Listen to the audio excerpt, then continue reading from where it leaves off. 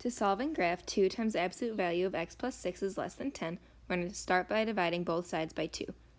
That's going to leave us with the absolute value of x plus 6 is less than 5. So that means negative 5 is less than x plus 6 is less than 5. So now we're going to subtract 6 from all of those. And that's going to leave us with negative 11 is less than x is less than negative 1.